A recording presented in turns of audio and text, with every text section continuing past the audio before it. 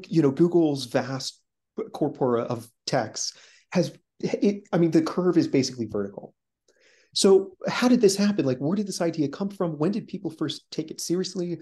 And I argue that for basically this idea of human extinction first made its debut among the ancient Greek philosophers, in particular the pre-Socratic philosophers.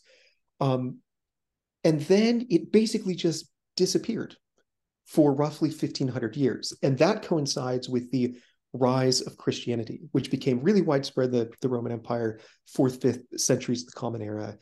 And then Christianity declined in the 19th century, in particular among the intelligentsia, as it were.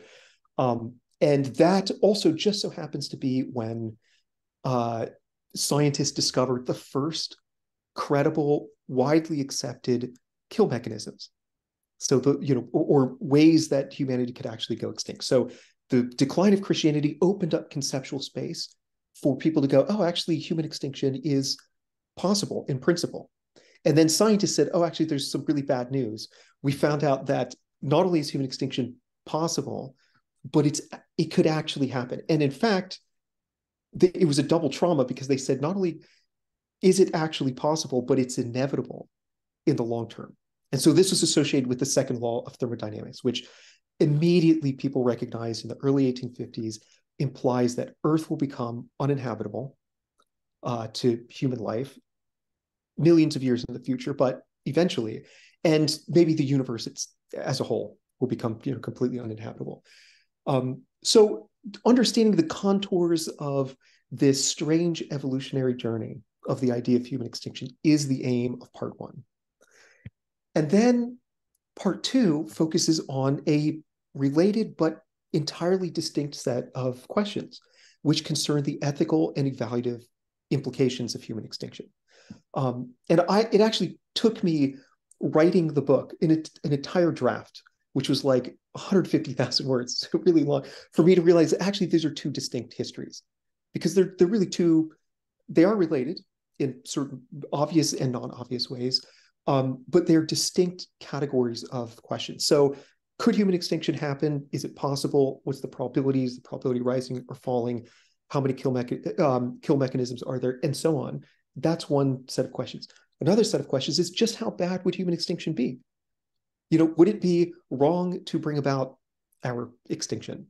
Do we have obligations to past people who, maybe spent their lifetime contributing to a tradition of thought, contributing to the scientific enterprise and so on, with the explicit aim, with the assumption that this enterprise would continue far into the future? So do we have obligations to past people? Do we have obligations to bring into existence future people? A very influential position within existential ethics, which is just the subfield of ethics focused on these sort of ethical and evaluative questions. A very influential position is long-termism, which is very related to what's called total utilitarianism. And this claims that we have this sort of moral obligation to maximize the total amount of value that exists in the universe. So from our current position all the way until the heat death of the universe occurs, at which point all life ceases. But that's an enormous amount of time before us. And so on this utilitarian or sort of long-termist view, we have this obligation to ensure that as many happy people come to exist in the future as possible. And so that leads to this assessment of our extinction, according to which the worst aspect of human extinction, if it were to occur this century, for example, or if it were to occur, let's say, next week, the worst aspect wouldn't be the 8 billion people who die. That would be very bad. But much worse would be all of this lost value, which, if we spread into space, we exist for a really long time, there could just be an enormous number of people, a future population that absolutely dwarfs the current human population. So these are the sorts of questions that are the central questions of part two. And part two is not just sort of like, so there are two aspects of part two. One is establishing a theoretical framework for making sense of existential ethics. And then the second task is sort of tracing the development of this field from its origins, which really go back to the early 18th century. I think probably the first philosopher to gesture at some of the central themes of existential ethics was probably Montesquieu in his 1721, if I remember correctly, Persian Letters, epistolary novel. But then existential ethics really takes off in the latter 19th century. So it's a pretty recent field. And in fact, it's sort of shocking a bit that so few philosophers have seriously engaged in a systematic or sustained manner with the central questions of existential ethics. So that's sort of part two. And I'm more than happy to go into further detail because there's lots of what I consider to be very interesting aspects of existential ethics, as well as lots of surprising details about the history of thinking about human extinction. So I hope that's a good like overview. That's great. Thank you so much. Yeah. I have one immediate question. Um, can you imagine a case in which human beings actually have an ethical obligation to make themselves extinct? It's a good question. So one of the three main positions in existential ethics, so I'll name the other two just as points of reference. There's what I call further lost views, which argue, so all of this, actually, maybe the best thing to do is to first introduce this fundamental distinction between the process or event of going extinct and the state or condition of being extinct. And like, kind of amazingly, no philosopher has previously explicitly noted this distinction. So that's really important. Further lost theorists, they claim that going extinct may be a source of extinction's badness, because maybe lots of people suffer, maybe they die prematurely, and all of that is bad. But also they point to this subsequent state of non-existence, of being extinct, as a source of badness as well. So again, it's the opportunity costs of no longer existing. It's all of the lost value, which could be astronomical in quantity. Again, because we've existed for this amount of time, 200, 300,000 years. The future of humanity could be, at least 10 to the 40 years. So one followed by 40 zeros.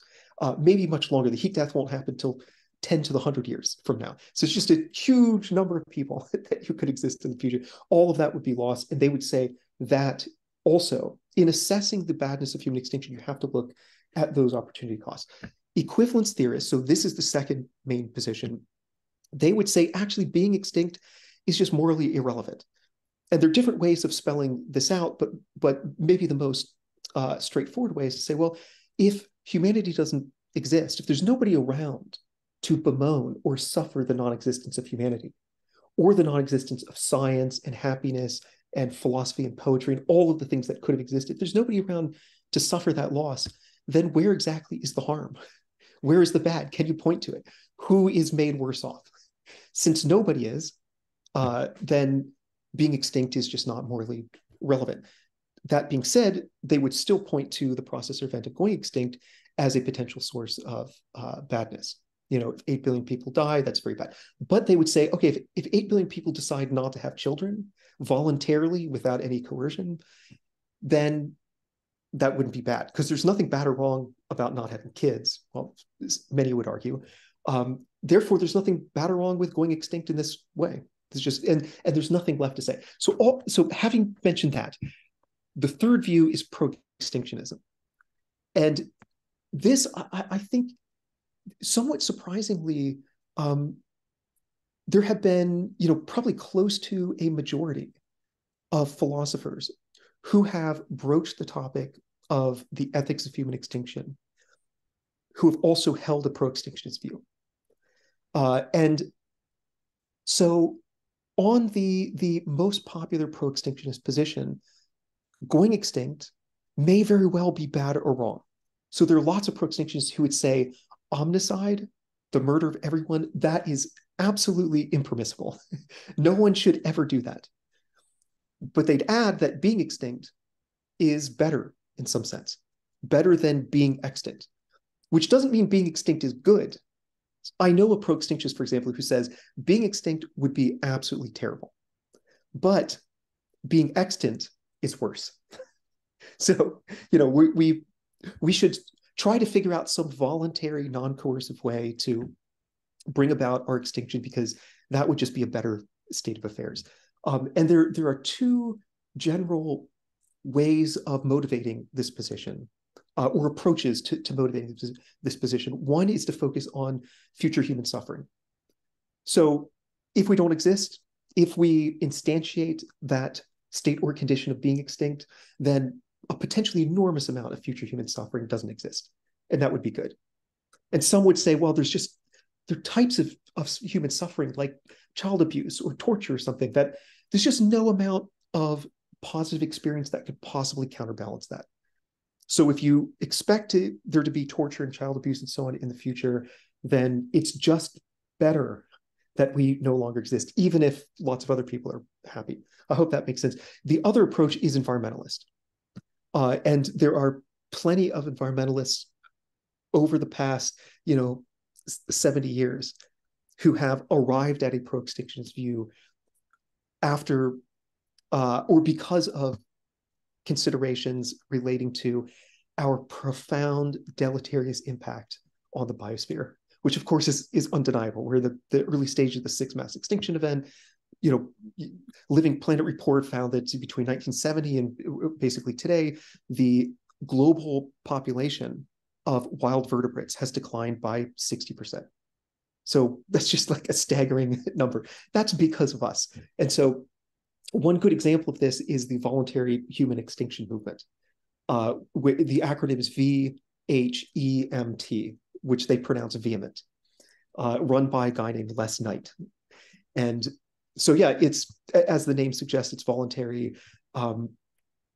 He advocates that we stop procreating for environmental reasons. So he is a pro-extinctionist. And beneath all of this is a fundamental moral conviction that going extinct is what we ought to do. So yes, there are people out there who say we should go extinct, but it's just worth emphasizing that a lot of pro-extinctionists are absolutely vociferously opposed to any kind of means of going extinct that would be involuntary, violent, cut life short, or cause suffering. I mean, it's certainly fair. That's a very succinct summary of like pretty much all I ever knew about existential philosophy. So thank you for that. Marie has a question. Marie. Thank you. Thank you. It's very interesting. I belong to these people who voluntarily don't have children. And I'm noticing, at least in Europe, there is more and more of us.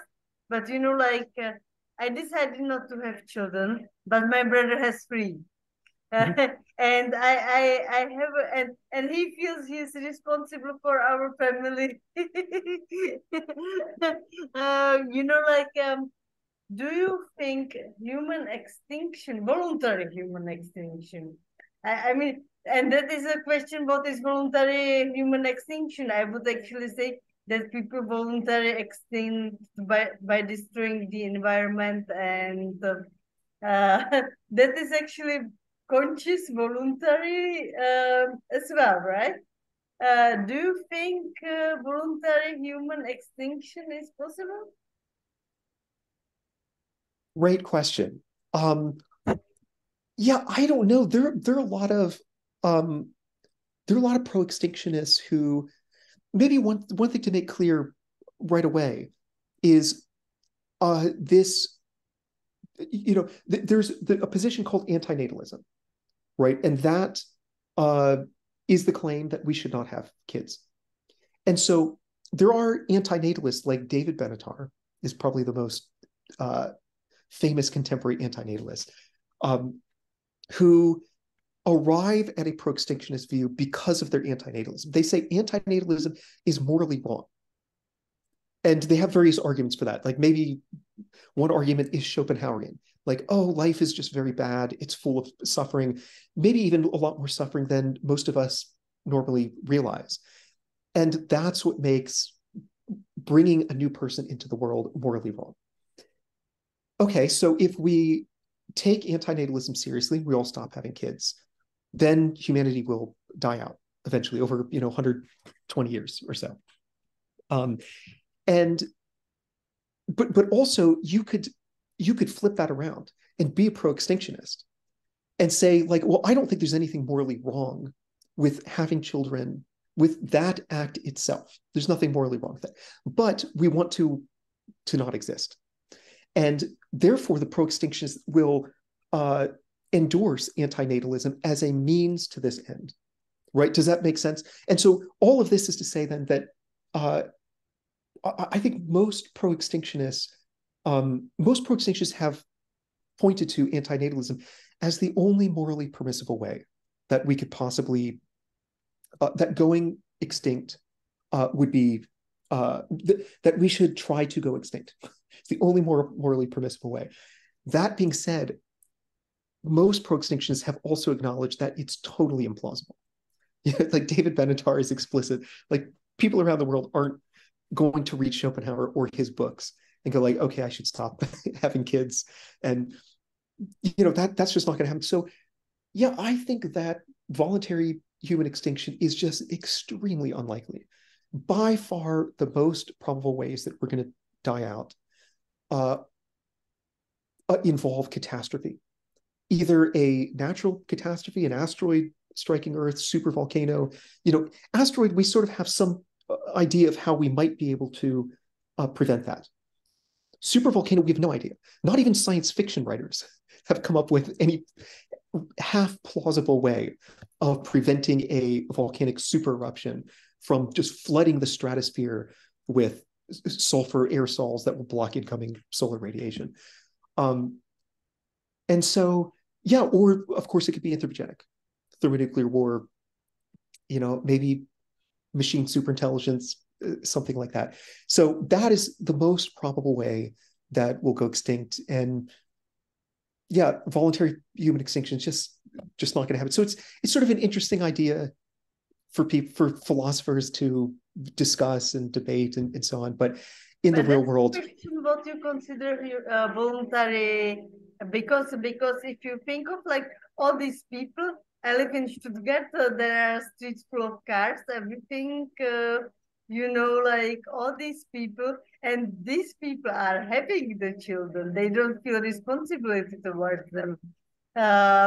All these people with children actually take their children to school by car, everything. Though we have quite good public transport, it's just easier, right? So actually, I can see more and more that people who have children are less responsible to the environment than people who just who just think that I cannot give this future to my child because it's irresponsible.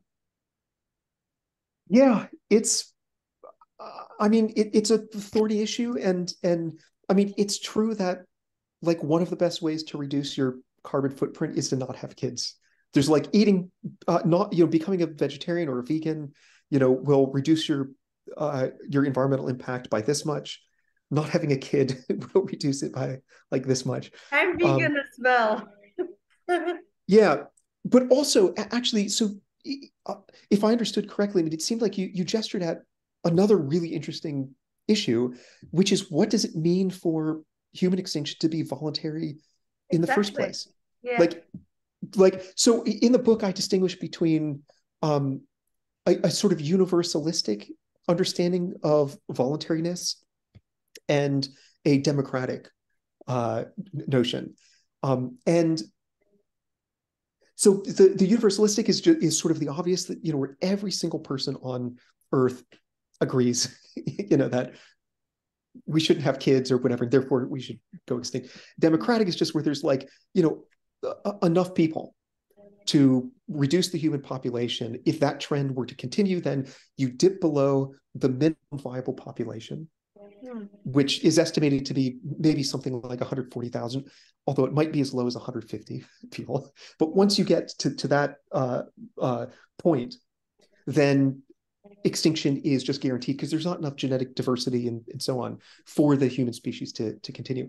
So, like, if there's like a large majority of people who decide to not have kids because they want humanity to disappear, but there's this minority that feel strongly that humanity should continue, and then the majority decision ends up determining our future, is that voluntary? Like, I don't know. So this notion of voluntariness, that has a straightforward meaning and a straightforward sense with respect to individuals. Like, I know what it is for me to voluntarily decide to do something. But when you're talking about a collective, it's not super clear what voluntary means exactly.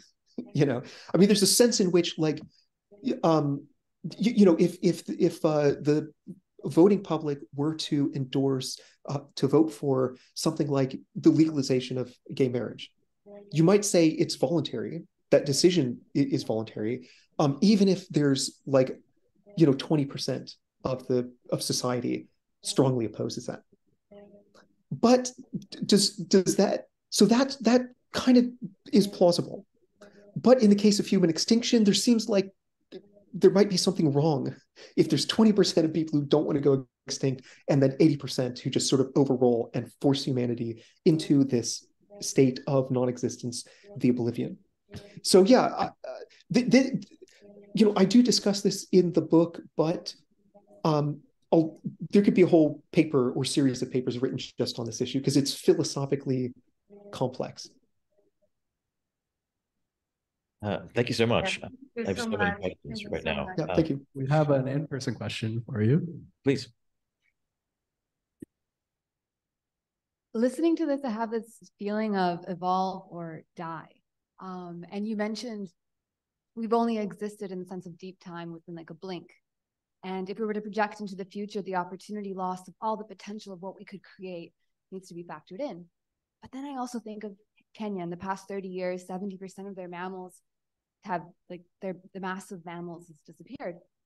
So are ethicists like yourself also considering what is the opportunity cost of other species and the way that they could have evolved? Because if we have a nuclear war, or if we continue to pollute the planet and deplete resources, what if it's also not feasible for other life other than just our own? And what else could that other life become? Like, how is that considered? Yeah, absolutely fantastic question. So, my view is that the well-being of non-human critters matters. And that really should be a significant variable in the equation, according to, that will determine our actions, what we do, what we assess as the best situation. But a lot of people who hold these further lost views, totalist utilitarianism, long-termism, and so on, that point to all of that lost potential, all that lost value if we were to go extinct. Like, other creatures just aren't really considered all that much. In fact, so in a book that was published last year by a philosopher named William McCaskill, who's one of the leading long-termists, the book is called What We Owe the Future. He mentions at some point that it could be the case that our destruction of the biosphere is net positive. This is a good thing. And the reason is, he says, we should take seriously wild animal suffering. So, non-human creatures out there are in the, trapped in the Darwinian theater, according to where the rule is it's the survival of the fittest. So, there's lots of creatures that are just, fighting, struggling to survive. It's the Malthusian premise of Darwin's argument for natural selection. And consequently, they suffer a lot. The fact that we have cause so much biodiversity loss means that there's less wild animal suffering. So overall, the total amount of suffering in the world has decreased. So this is sort of, an extreme response to the sort of considerations that you brought up, where actually they would flip that around and say, this is a good thing that we're destroying the biosphere. But from my perspective, yeah, I really care about other creatures, and I'm sort of sympathetic with positions in environmental ethics that attribute intrinsic value not just to humans, but to a broad diversity of other creatures out there, other species, maybe even aspects of the abiotic environment, the non-living environment. So yeah, when I think about the goodness, badness, and so on of human extinction, these questions are very much on my mind. Whereas I think for a lot of further loss theorists, they either aren't, or they say, actually environmental destruction, it has an upside. I hope that makes sense. Yeah, that's terrific. And that is actually all the time we have locked away for this right now. But like, what a fascinating conversation. I feel like I could talk about this for a really long time, until I go extinct, perhaps. So I guess I just want to say thank you so much for doing this. Really appreciate it. I'm sure we'll all rush out and get your book right now. So don't be surprised if you have like a huge bump in sales over the next couple of days. But we'd love to have you back to talk about it some other time too, I think. Yeah, this is great. Thanks so much for having me. Excellent questions. Really appreciate it. And very nice to meet everyone. Super fun. Thank you so much. Thank you, Toronto. Thank you. Yeah.